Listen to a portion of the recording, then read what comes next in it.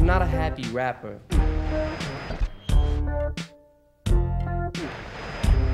Hey, this guy's putting words together.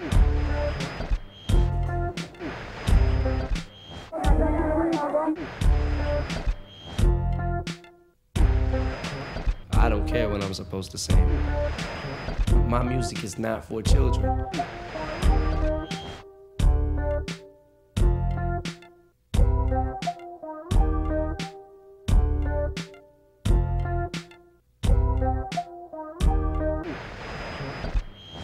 Eminem, welcome to Europe.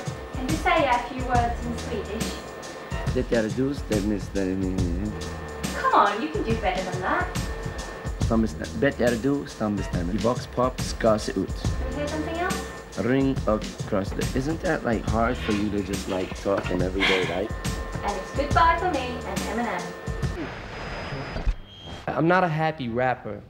You know what I'm saying? I'm not, it's just not me. I'm fascinated with gore and things like that, you know what I'm saying, in my imagination.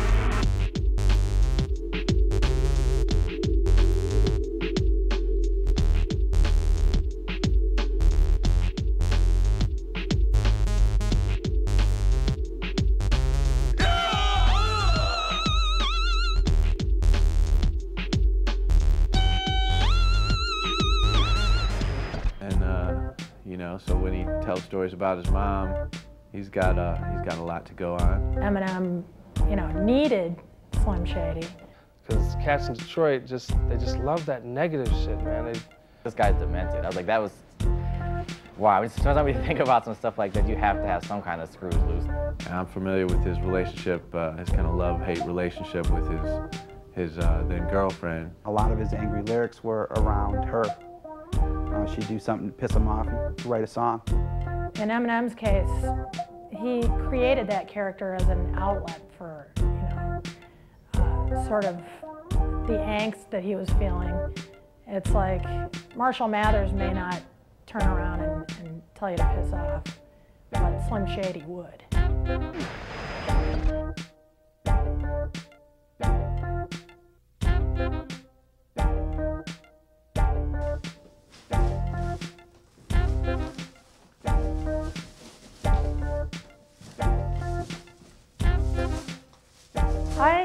I find them all amusing on one level or another. You know? And when I say amusing, I mean entertaining and funny and dark and you know, thought-provoking, definitely.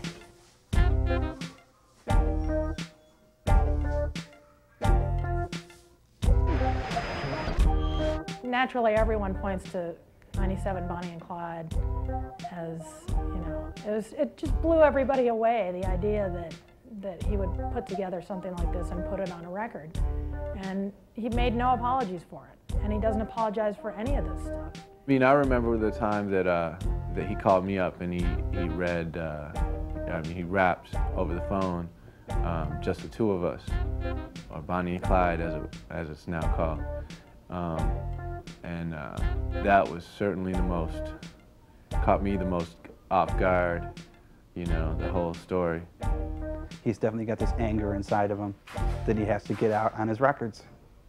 And the sicker the shit, the more controversy you get, the more record sales you get, you know?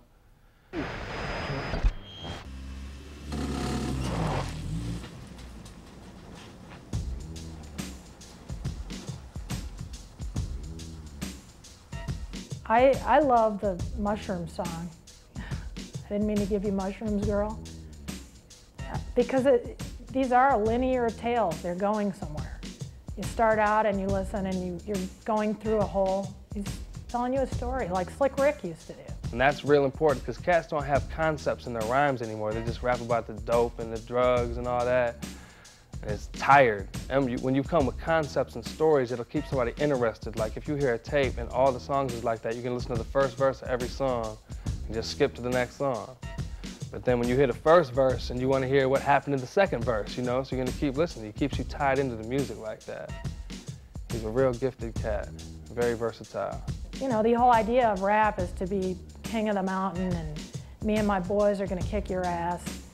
And he doesn't need the boys. He doesn't need a posse. He doesn't need any of that stuff. He's not interested. For him, it's just, you know, this is me. I'm a freak. I'm insecure. I'm mentally ill. I'm suicidal. It seems to work for him, and people are just so glad to hear something different. And he's remarkable, really.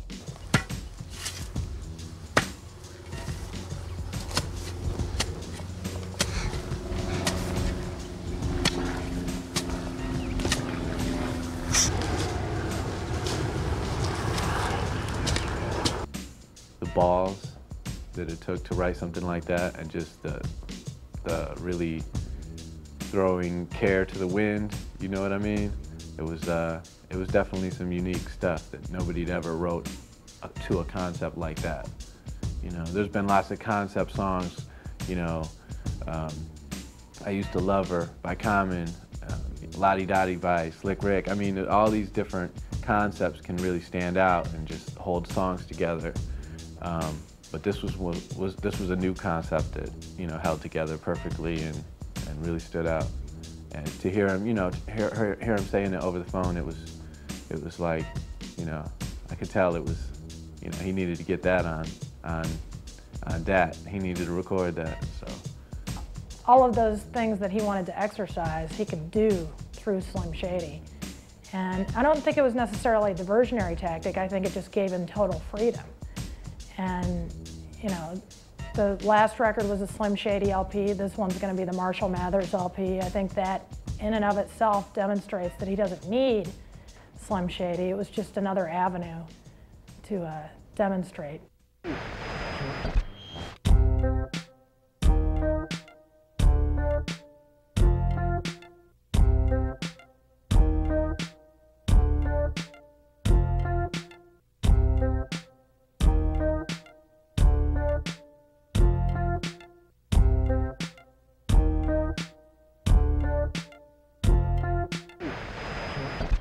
Got rap records, NWA and Ice-T and Too Short back when I was 11, 12, 2 Live Crew, you know what I'm saying? And I wasn't going out and raping girls, and you know what I'm saying?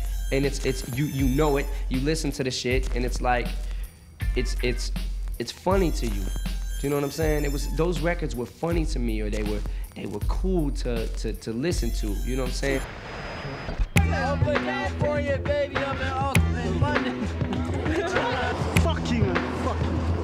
What's up, Shady? Alright man, this is Black Knight coming out to you live.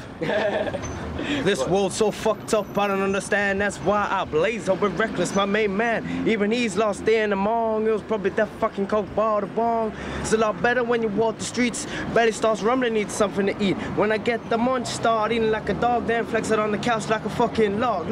Oh my God, I'm seeing double T-R-O-U to trouble. In my own world now, eyes look beady. Thinking about Mariah Carey in a pink bikini. Seeing little black dots in the sky. Yes, I'm red, yes, I'm red, yes, I'm fucking high.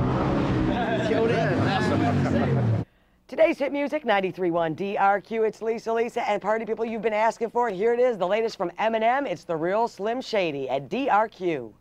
Because I always hear it, when I ever think of Dr. Dre or I hear that name, I think of NWA because I'm from back way old school. And so I expect more of what Snoop brings to a song than Eminem. But yet a lot of I think the reality is I think where Dr. Dre keeps him from being too silly so that it's almost unbelievable. I think that edge of reality, that, you know, that sharp little edge that Eminem has, I think that's a little bit of Dr. Dre saying, hey man, keep it real. I'd have to say Dr. Dre is more influenced by him. Everything I've been hearing lately that Dr. Dre's been doing, even on his album, it sounds to me like Marshall wrote the songs, because Dre never rapped that fast before. Dre was always slow. And, you know, not dissing Dr. Dre, I think he's, you know, the ultimate, but it just sounds like Marshall's doing all the writing for him right now. Because even on his records, it just sounds like they're Marshall's records. There was one song he did, I think it was on the last album. I get confused a lot of times with his album that actually came out and what I remember him doing when he was in the studio. But there was one story and it was talking about role models. And it was talking about how young people shouldn't really look to rappers, athletes, whatever he was referring to, as role models, because look at, we're out doing A, B, C, D. Oh, hey, I'm a role model. And I thought it was funny at the time, but again, he's got a real true message, and I think the message really stands, especially in that genre of music, because so many young urban kids, I don't care what color you are, look to these rappers, and if all the rappers talking about is gun, you know, gang banging and guns and calling all girls hoes, and kids are emulating these guys as role models, what Eminem is basically saying is, are you crazy? You're making that, you're making me your role model. You know what I do? I go out and I get loaded. I go out and I get high. I don't have a girlfriend. Everybody know he's a man on mission. He gonna roll in the Bristol Academy with me and the next man, KG. With the girl who blind, with the people behind us, we come from Zimbabwe, the H-Town. H-Town. Gonna bounce, we mess around. You grab a dagger, you stagger, backstab another rap. Who's my styles is Simba on the rap attack. Simba attack that's on the Peter Pan scam. Do this rhyme alive, I said, yes, I'm the man. I'm so fly that I took ya to the Bristol town. Never be knowing what I said, and yes, you know I smoked ya to Africa. Yeah, represent. Can you believe the thickness? I'm doing a rhyme so deep that even your shovel couldn't dig this. I'm screaming cause Eminem will excite you. He slice you and he dice you, leave you dangling like a bosom. Cause he is breaking psycho. He brings the mad chaos when you drop it off, and it's Simba on the man from the underground. No doubt, H-Town representative. What's up, Shady? Get us in. We're on the guest list. Where we at? We got Shady B right here from all the way from California, man, for this show. Dr. Dre's first show ever in the UK. My first day in the UK. It's gonna be a momentous occasion. We're gonna burn it down. We love Eminem, and we love Dr. Dre. Dr. Dre, woo! His brother's cute, Dr. Dre. Oh no. Dr. Dre's brother. No! Don't test Dr. Dre on TV. Oh, but I love Dr. Dre. West Side, baby. Fuck bad bitches. Chicka, Slim Shady. I hope so. Looking for a ticket, man. Hoping not to pay too many quid, man. We're hoping for a ticket. Get us in that video. Come on, Shady. Get us in the door, man. Come on, what's up? And growing up as a white kid in the States, everybody had the NWA album. It was a had to have. Like Public Enemy's first album. Everybody had it. Everybody knew every word to it. And I think it made a serious difference in the perception of black and white in America. And it's good to see it still going on. As soon as Eminem is selling all these records, everyone's going on about he's white. Yet when he was underground and he was just a good MC, no one ever said, hey, wait a minute, you're white. No one said that. He was just an amazing MC. The white rap, you know, there was an interesting thing when I interviewed Chuck D, who's the main guy of Public Enemy, right? He said that he wanted to sign Vanilla Ice before Vanilla Ice was signed. That's what Chuck D said to me, right? He wanted to be able to own him because he knew that Vanilla Ice would sell millions. He knew this. It was just all media marketing and promotion that made those people big, and it wasn't about what they were doing, it wasn't about what they were rapping about, it wasn't about anything. The whole mentality of hip hop has changed now. So it's now open to people like Kid Rock and especially Eminem to come up, because Eminem comes from a background which is very, is critically acclaimed anyway. He comes from Dr. Dre's stable. And Dr. Dre's could be the best hip hop producer in the world. Eminem. West side till we both die, Eminem. Love, peace. Good.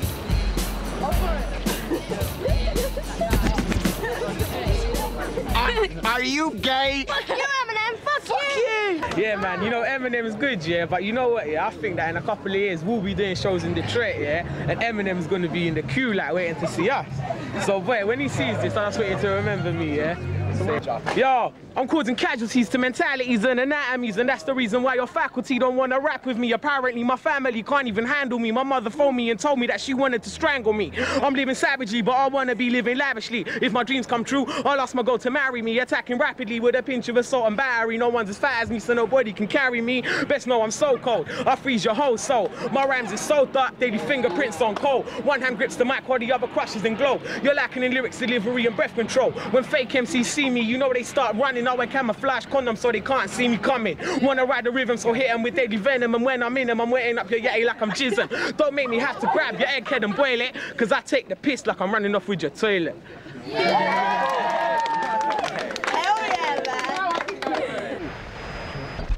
That's when I busted out the thick Ricka Hick dick, rocked her on the waterbed so hard she got seasick. I'm always out looking for the Asian tail. I want to drive my rickshaw up your Ho Chi Minh Trail. Detroit, man, Detroit City, Michigan. That's right, Detroit Rock City. The home of white boy rap, home of the Wiggers.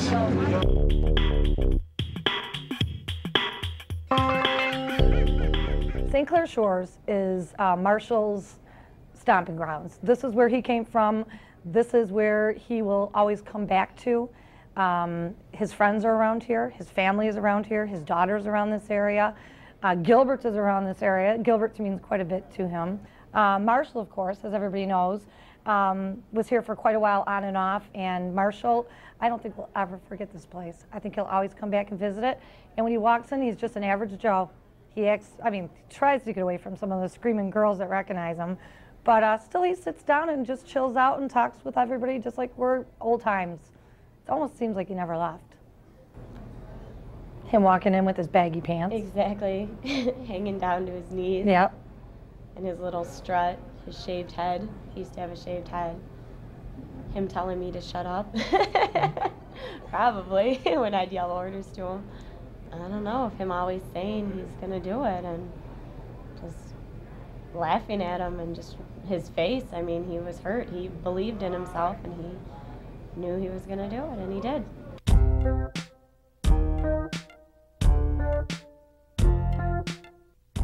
My first hookup with Eminem was he called the magazine inquiring about getting some press coverage on him as an artist. And I remember he asked me about advertising and such, and we talked. We hit it off pretty good.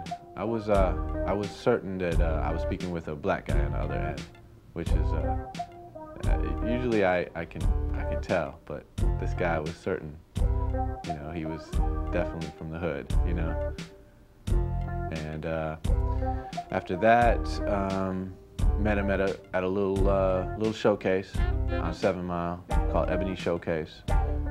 He was performing with his partner IQ, and just did a couple songs off of the Infinite album. And he walked up to me and said, "You're Mark Kemp from Underground Sounds. Did you get the Eminem project? Did you get the Eminem album?" I was like, "Nope. I talked to him one time on the phone, but is he here?" And Eminem, of course, said, "Well, that's me." So after that, we kind of seen each other at a few concerts. He asked me to do some favors with my connections through the Underground Sounds to set him up with some appointments in New York, some A&R appointments. I set him up with 3 or 4 or 5 appointments in New York, and they went real good. He and his partner Bizarre were both, kind of set up collectively, and they were showing a lot of interest in Eminem, but it was nothing major yet.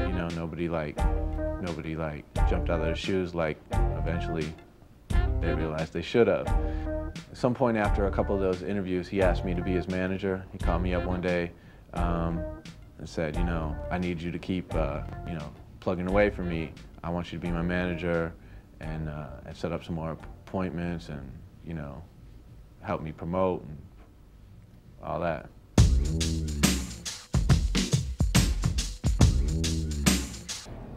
School was not for him. No. No. Not at all.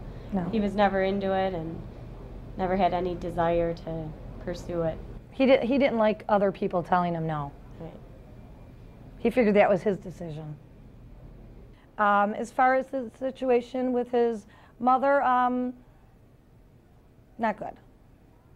She called her quite a bit and bothered him quite a bit, but he seemed to get over it and deal with his everyday duties, and all of his spare time and his spare money was just for the music business.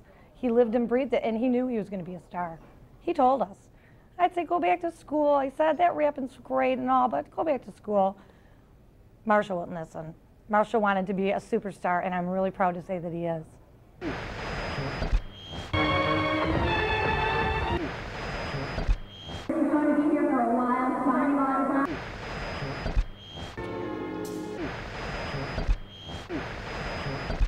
people seem to concentrate more on the subject matter that I'm rapping about than realizing, hey, this guy's putting words together that nobody else puts together. This guy's making things rhyme.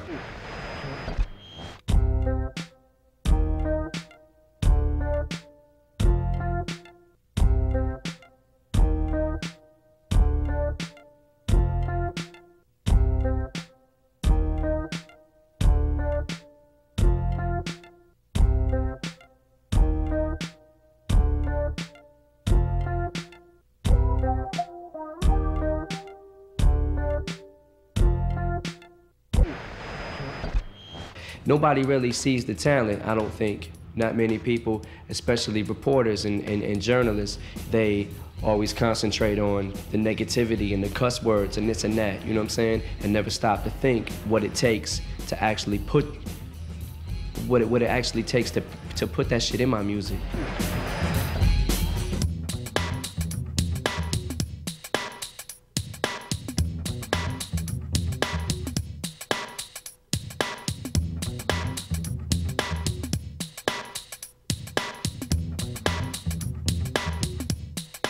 I'd have to say Eminem right now is the big, great white hope. But back then, if you weren't from New York or Los Angeles, you know, you just didn't make it. Yeah, if you were black and you had some talent, you might make it. But if you were white, no way. Wasn't a chance. Yeah, he would come in and he'd be like, okay, why do you got a Kid Rock shirt on? I'm like, well, I support local hip hop and rap and, you know, in the industry, and I know him. And he goes, well, he sucks, and there's a lot of other people out there you should be liking, you know. And I'm like, okay, now you're putting everybody down, but what do you got? Let me hear what you got. And he'd come in from time to time and hand me some of his tapes. First thing he was involved in was something called Basement Productions. And he was 1,000 miles a minute. You couldn't even understand what he was saying. He was going at it so fast. But each time he'd come in with something a little different, a little better, you know, a little better sounding. And I'm like, you know, if this guy could just put it down a little clearer, yeah, he might do something. Oh, this is 6, 7 years ago.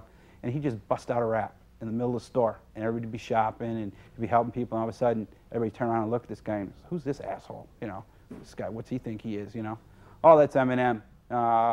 Who? I'm like, Eminem. I'm like, okay, yeah, he's just some asshole. He ain't got nothing to do, you know, ain't gonna make it.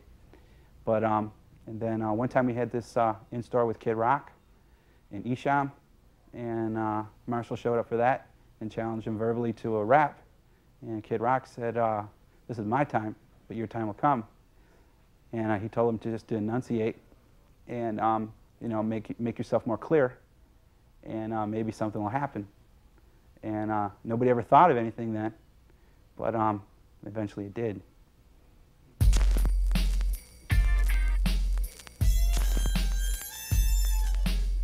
No doubts about it, Eminem is far, far better than Kid Rock when it comes to lyrics and delivery and style and flow and creativity.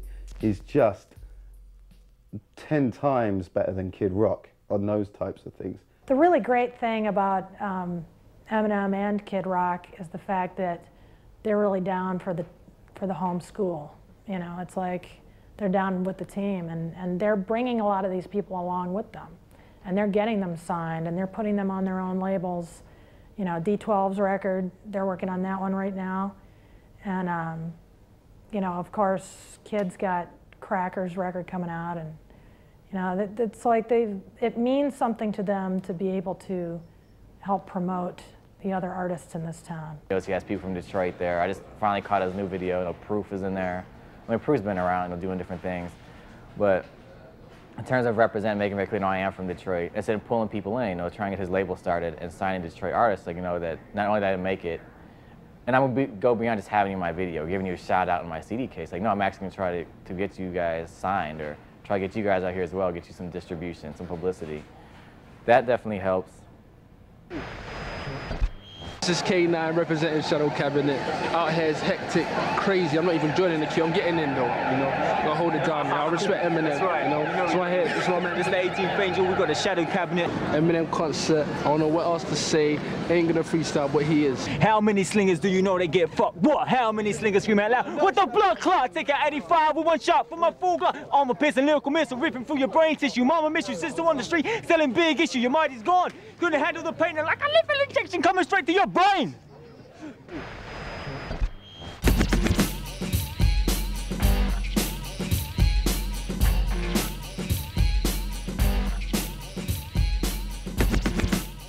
Detroit has a long legacy of being a big music town, and now we're seeing that that hasn't gone away. It's just getting bigger and more intense. And once again, the spotlight's shining on us. This is like a prime example of the material that I play. It's the debut release on my label, House Shoes Recordings, Fat Cat, dedication to the Suckers. He's a Slum Village affiliate, and produced by JD, who's responsible for like some of the nastiest shit to come out in the last few years. Just truthfully, Fat Cat, you come to a Fat Cat show, just expect to see raw energy, you know, just truth. True hip hop in its rawest form. Yeah, Detroit is full of energy, but it's like the ratio is just so jacked up. It's like 80% whack, you know, it's 80% whack MCs in Detroit, and you got that 20% that's, you know, that's really trying to do their thing. But you know, by being so many garbage people here, that's who get the shine, you know. It's all good though, it's all good. I love my city. See, the way it was here at the Hip Hop Shop, we had open mic on Saturday afternoons. And M was real cool with Proof. So it wasn't really like, I don't know if it's really like a white thing as far as Detroit is concerned. I know a lot of places it's like that. It's just the fact of being an unfamiliar face. You know what I'm saying? If cats don't know who you are and you're up in their area, you know, rocking their shit, they're gonna be like, who is this cat? Who's he think he is coming in here on our turf? You know what I'm saying? But I mean, I've gone through the same thing. Cats see me at the club and they're like, you know, what's this? This cat should be spinning some old rock and roll shit. You know what I'm saying? Nah, man, I got everybody whipped on the hip hop in Detroit, man. I got them turned out. Whenever there's some new stuff out, cats are coming to St. Andrews on Friday to hear it, you know? But when M got his shine, it was that's just another marketing tool for him, you know? There's no white kids out there. Personally, me being a DJ, and I come across a lot of music, 95 to 98% of white rappers it's some rock shit, you know? I like hip hop. I don't listen to Limp Bizkit, I don't listen to Korn, I don't listen to none of that shit. M he's a monster, just period. Black or white, I mean, no one's really touching him on his mic skills, man. He's just getting in everybody's ass. I like hard ass hip hop, but I like it pretty at the same time. I like it melodic, you know, musical. Not some old Swiss beats shit. I don't want to hear Swiss beats. Keyboard, every track sound the same. I want to be able to hear it go through your whole album, and you're just running the gamut on the musical tip, you know. You got to keep somebody interested musically as well as lyrically, you know, because cats can't rhyme without the tracks, but then again, you can just find anybody to rhyme on top of them. You got to have somebody who counts. And like the venues here, they quick to pay, you know, someone from out of town to come do a show when, you know, the talent here is just as good, and they want us to do the stuff for free. So really, I don't even get into the scene, the music scene or whatever here. I'm just being in the lab doing my thing like that, getting love from everywhere else. Detroit, you know, they really don't support their hometown. They really don't support. They quick to support people from other cities, and they catch on to their home last. M had that hunger, and he knew that right after the bat, when he put his EP out, and his EP was ridiculous. He put it out, and all the little underground cats was loving it, but he wasn't getting any love from the radio stations. The record stores was telling him they was pushing his product, but he'd go in there and it'd be sitting under the counter, you know?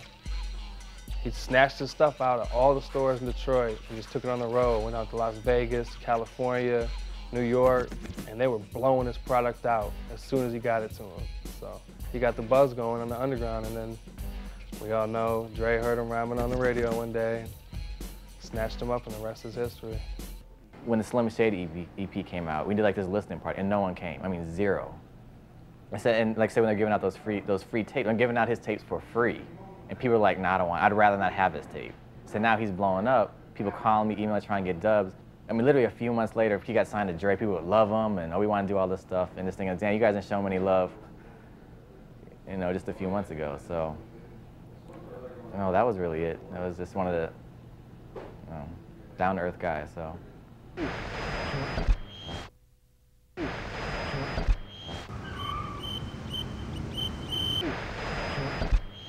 Incredibly, he doesn't see her, and she has no chance of avoiding him.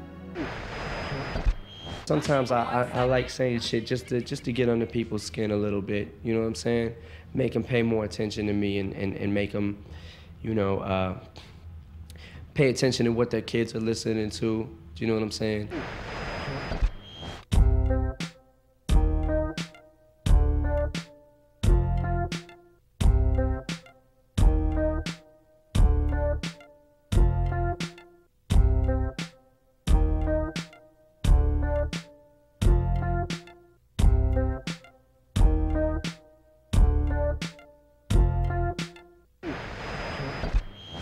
You know, I come right out and say, like, my music is not for children. It's not really for kids. Not to say that kids won't get it. Do you know what I'm saying? Though when he first got his first CD out, the one that no one's even seen, I mean, it was one that he made up himself, and he had named himself Eminem. Yeah, he made it like in his basement, and he gave us all a copy of it. We were like, wow, this is going to go somewhere. This is going to go somewhere. In fact, I didn't even know about some of the songs he had, and then people would come up to me and tell me about them. And I'd be like, oh my God, I used to work with him. I've known him. He used to hang out with us after work sometimes. He'd never drink. We'd always have to beg him to go drinking. No, because he was too busy. He had stuff to do. He had stuff to get together. Always working on so he could be a star.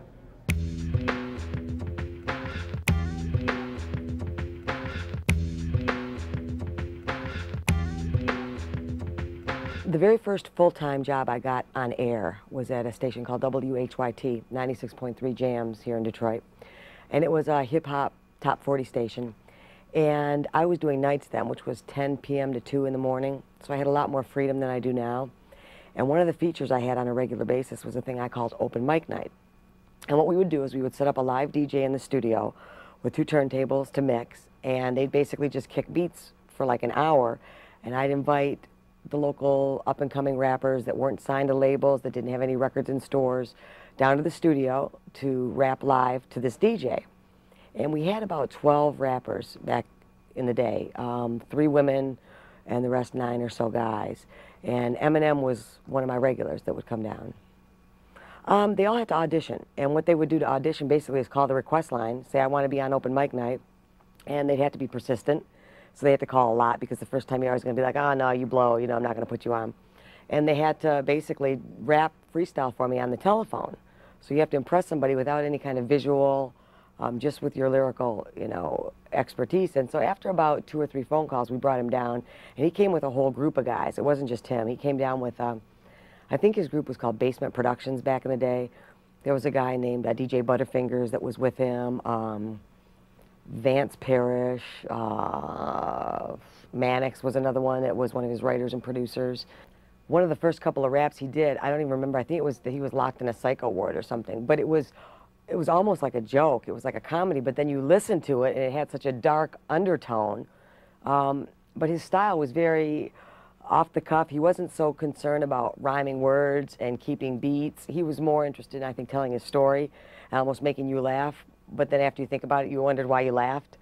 So I mean, he was a standout back in the day. But it was kind of like, what is wrong with this guy? He's not following your traditional, you know, road to becoming a rapper. So we booked him for this show up at U of M. It was him, Royce the 5'9", Almighty Jordan. There's a whole bunch of Detroit folks, and M was headline. This is after I think he'd been in the Source and Rap Olympics, and so he was starting to get, before he got signed.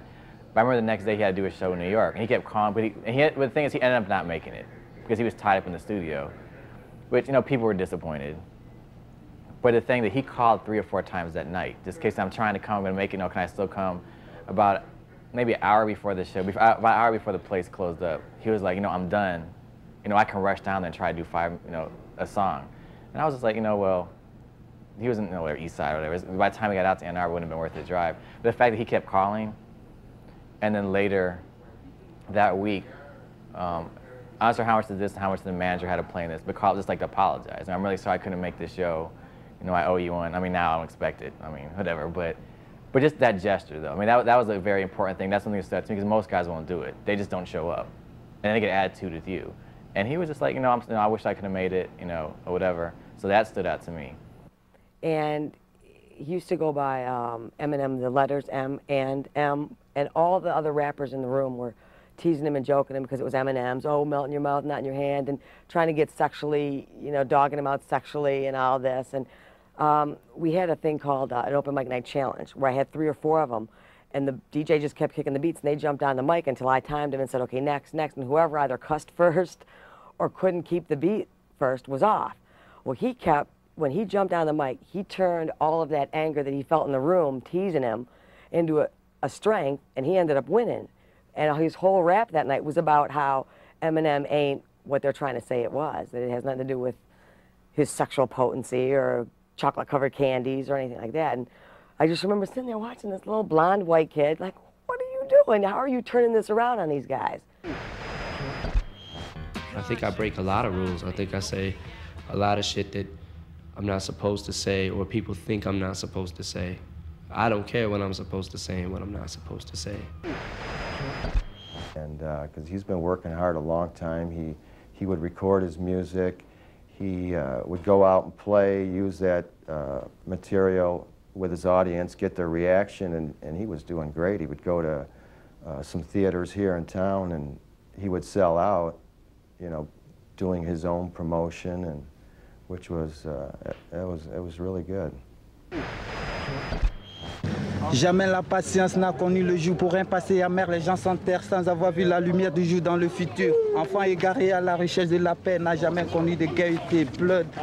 Métamorphosé par le malheur, parle de lumière dans sa filière, toujours en prière. Yeah.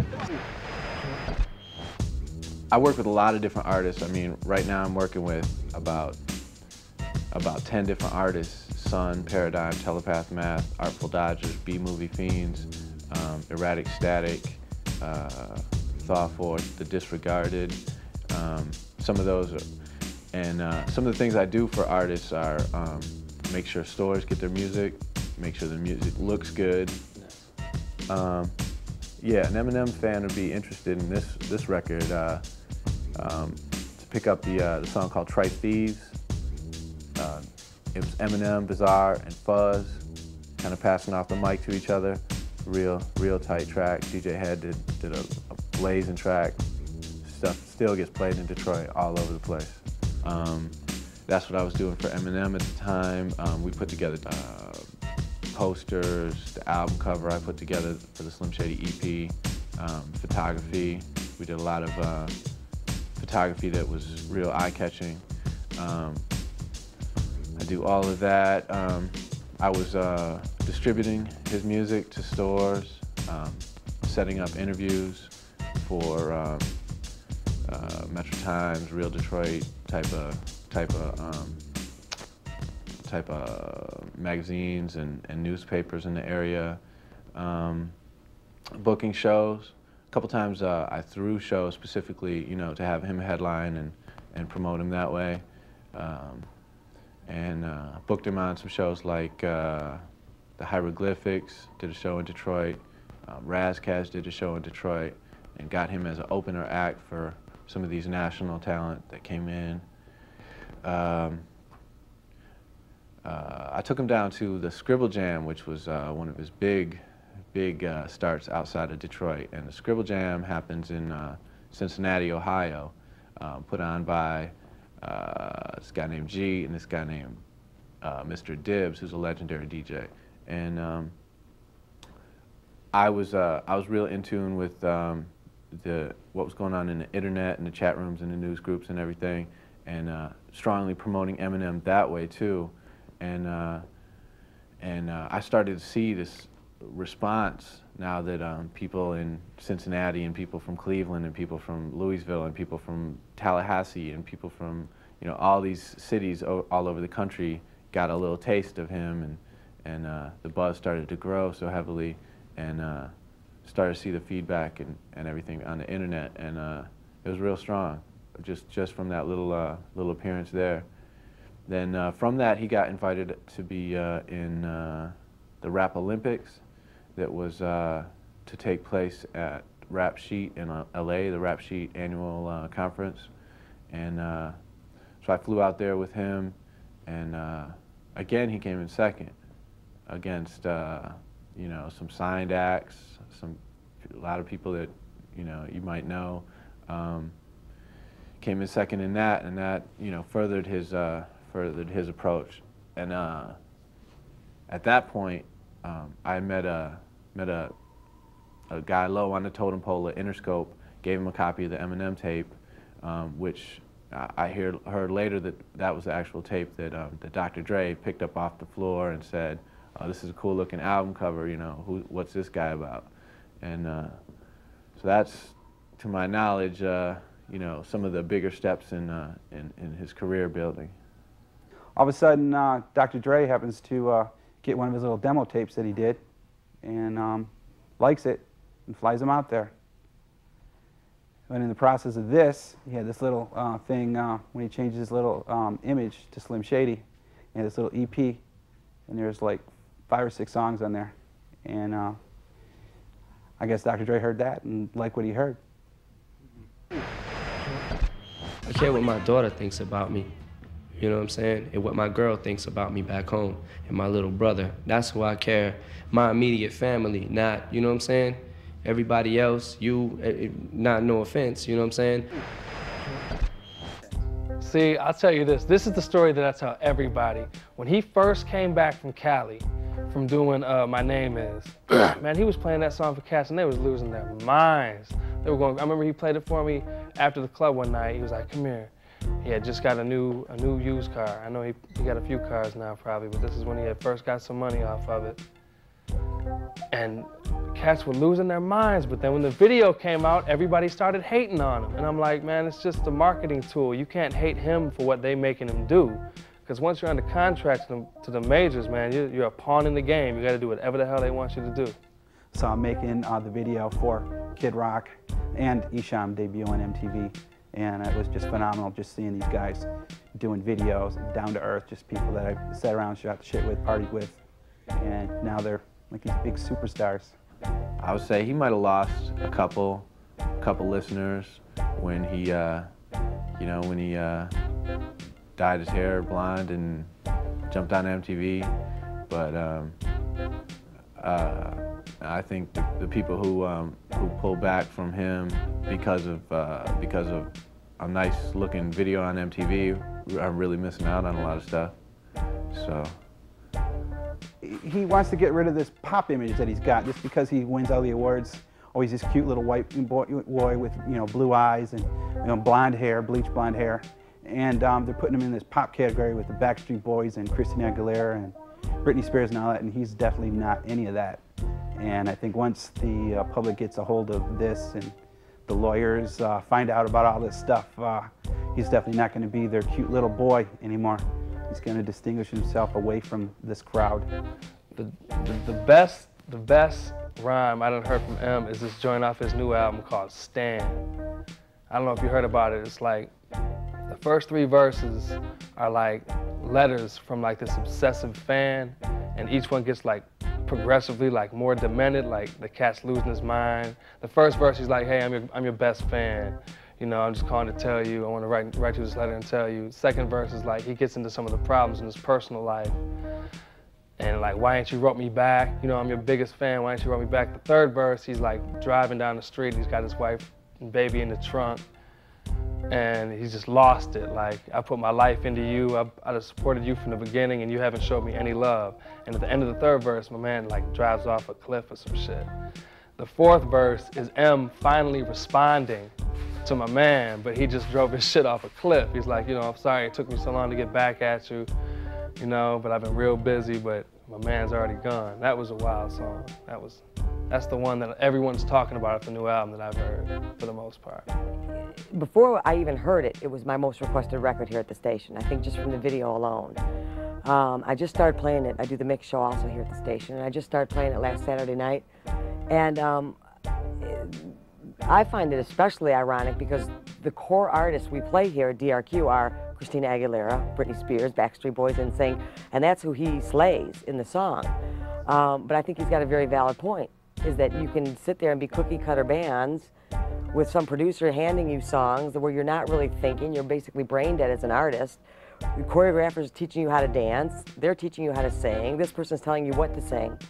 Whereas he and a lot of artists like him are doing all the creation. I mean, Kid Rock plays how many instruments? You know what I'm saying? He writes his material. So I think it's, again, it's a funny story if you look on the surface, but underneath, I think he's got a real good point. I think his last one, the new CD that came out, is just it's fabulous. Yeah.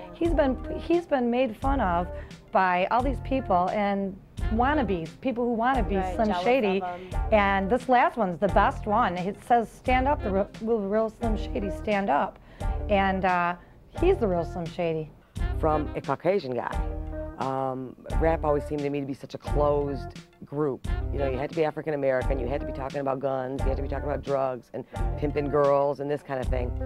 And so for him, a Caucasian guy from Detroit, to be talking all this silly stuff and all this nonsense, it was shocking. But it wasn't, because I know how persistent he was.